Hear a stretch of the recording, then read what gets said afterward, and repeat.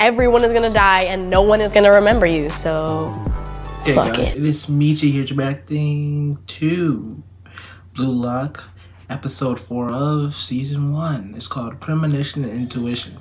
Last episode, one of the people rose out of the ranks, you feel me? It was a whole lot of mess going on. They had to create one from zero within the soccer boundaries or whatever. And one of the prominent players, Baru, came up out of there swinging, you feel me? And so we got to see how they come back. We got to see, because they lost. They didn't lose, actually. They actually did lose. They lost the first one. So our dude, Ichigo, or something like that, I think Ichigo, whatever, he got to actually win the second one, because they lose the second one. It's raps, you feel me? It's raps. It's donezo. Like, they're all banished for real. So we gotta really, like, tee up, I ain't gonna lie. But yeah, here we go. 3, 2, there we go.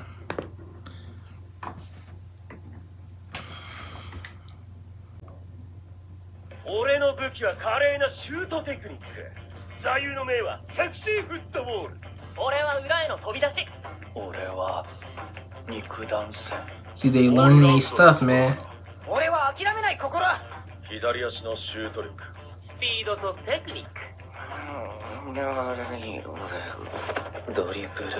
Dribbling? What is this, basketball? Isagi, not Ichigo. Isagi.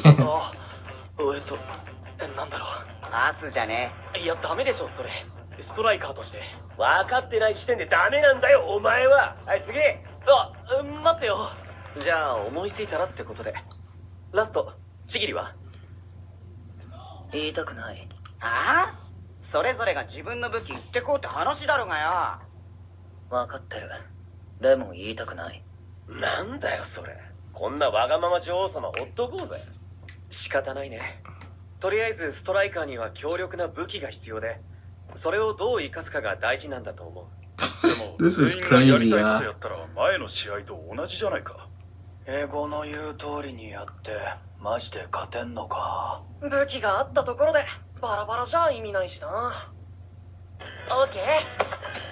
Oh, so they training, bro.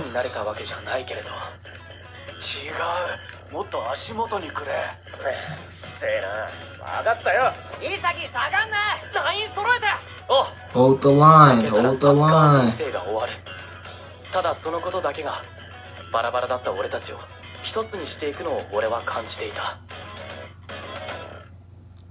At least they was able to practice, you feel me?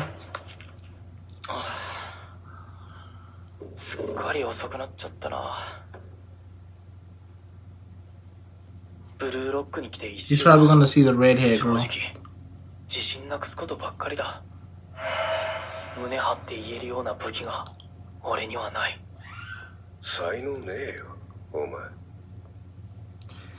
I think his perseverance is his real talent, for real. Because he doesn't have any physical talent as he know of, and as they know of, you feel me? But him just being there alone, you know what I mean? Him staying there without even the talent, for real. Interesting.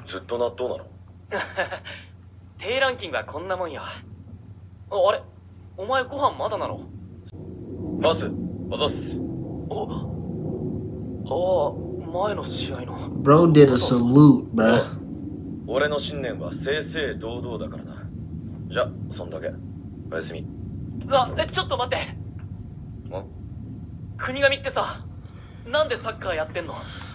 Because I love soccer, bro. It's in my blood. I hate when people say that. It's in my blood.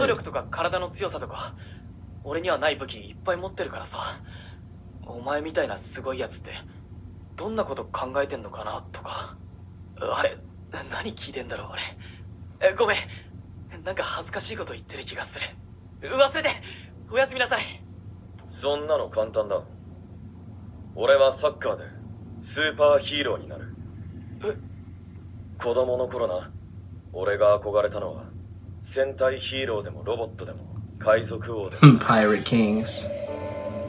You throwing shots at One Piece?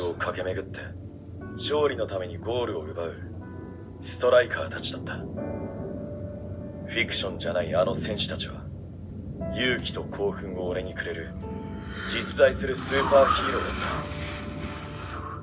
た。そんな存在に俺はなりたい。マジで言ってんの？当たり前だ。誰かにバカだと笑われてもそんなことどうだっていい。恥ずかしいことなんて何もない。俺は俺の夢のために正々堂々世界と戦う。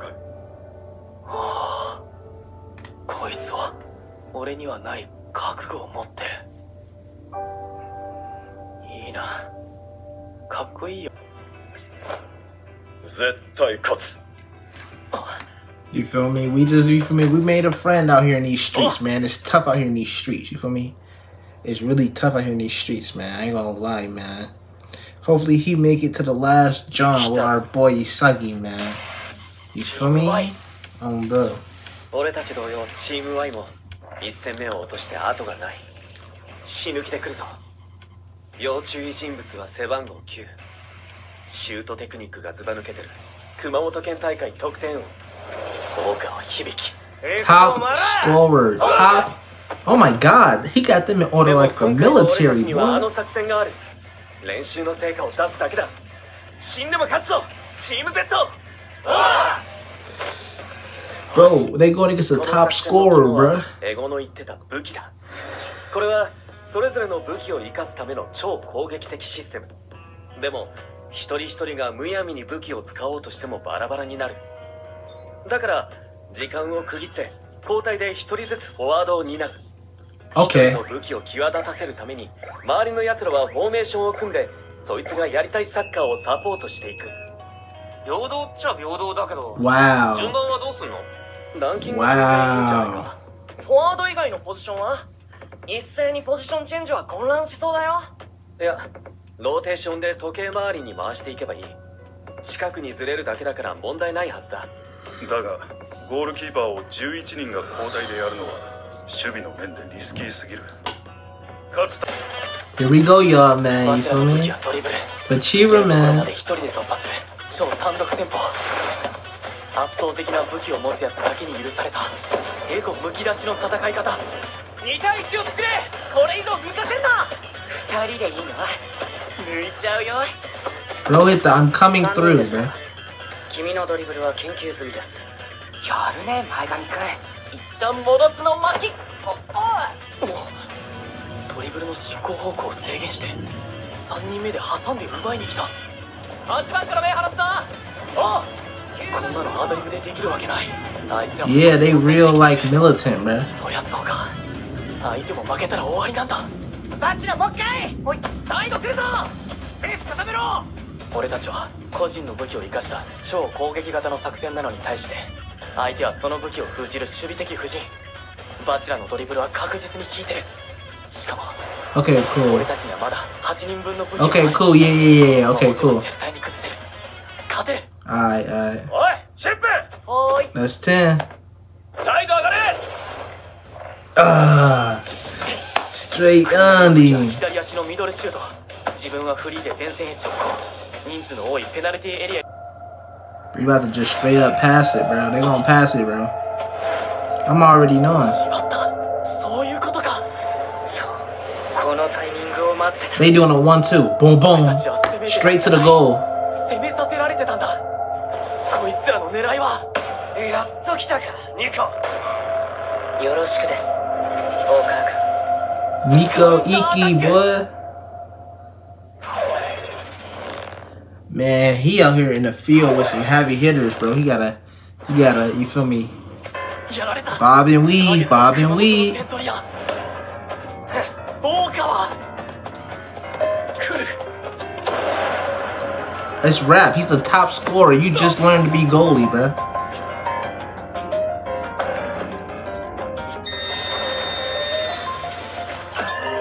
He's one of those. He's more so the wait till the right time. You feel me? Wait till the correct time. You feel me? He's one of those. 大川響の武器を使うタイミングを。お前のマークだろうがなるはや。大川を自由にさせんな。一人じゃ止めらんないよ。大川には2枚つけないと。これではっきりした。こいつらの作戦は引いて守ってボールを奪ってからのカウンター。大川を止めないと俺たちに勝算はない。もう1点いくぞ。切り替えてこう。まだ1対0だ。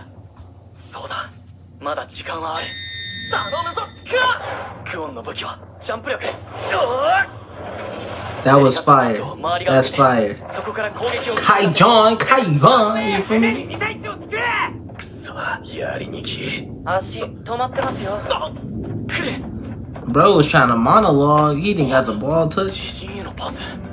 そうか、勝ってるから無理に攻める必要ないもんな。 Straight to Okawa. They using bro weapon and stuff, bro. やべえなこれ。さあ、ここからナイスタイム。とにかく俺にボールを集めろ。あとは俺一人で何とかしてやんや。ふざけんなよお前ら。ボール取れよ。俺の10分間ずっと相手ボールだったじゃねえかよ。俺の5分間もだよ。何もできず終わっちゃったじゃん。んなこと言ったって。無理に取りに行って大川にパスされたらどうすんだよ。ああ、このままじゃ負けんぞ。負けたら終わりって分かってんのか。だからってもう1点取られたらほぼ負けだろ。考えろよ。 Some bro say, told bro, think about that. Ponder on that. 後半はもっと攻めてかなきゃ勝てないな。っていうか、この作戦で大丈夫なの？それぞれの武器が通用しなかったらこのままズルズル負けるよ。己の武器も言えねえやつが何ほざいてんだ。ああ！勝つ確率考えたら使えない武器で時間を無駄にするよりバチラか国神みたいな相手の嫌がる攻撃を徹底した方がいいんじゃないかって話。 So it's a very unpredictable style. It's a very unpredictable style. The opponents will have to keep switching up their styles very totally basically. You feel me? For this person and this person. Separating them and allowing probably more of a mess up to happen on the opponent's end. You feel me? It's a two-man squad, bro. It's a two. I knew it. I knew it. あの嫌な予感の正体は、チーム Y の心臓はお前だろ、ニコ。 That's you, Nico. Oh, that's hard. That's hard. こいつを止めればチーム Y は死ぬ。だから今ここがチャンス。 He know it too, so he on your head, boy. Nico, I'm about to square up with you, Nico. Iki. Every time. Oh my God, Jesus.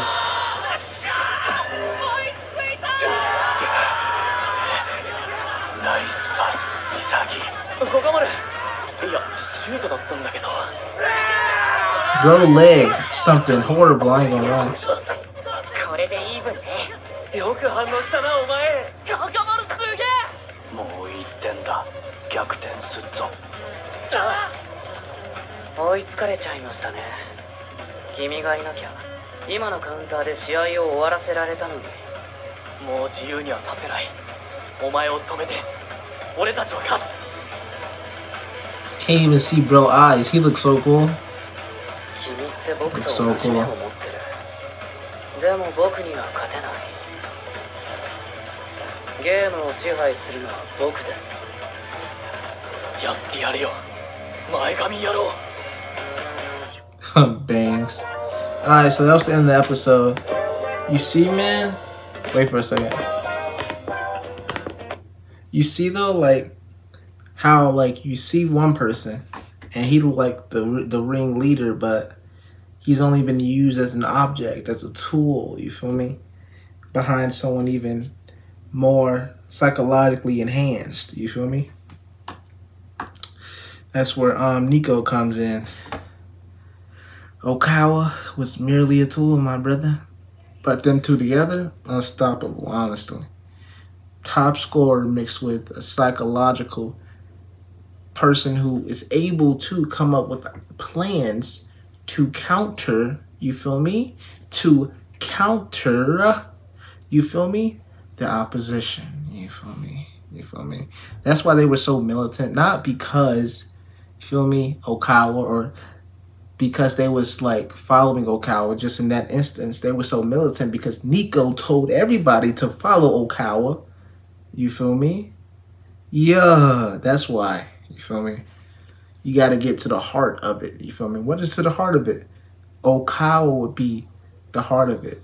How is Okawa the heart of it? You got to look deeper. You look behind Okawa because Okawa seems like the heart of it. And you get to Nico. You got to look deeper. But the phrase, "it's not that deep," has become so popular that people never look deeper. It's just an anime. Look deeper. Apply it to all aspects of life. Anyways, yeah, we better get out of here. I'll see you guys in my next reaction. Michi Mafia. Deuces. Love you guys.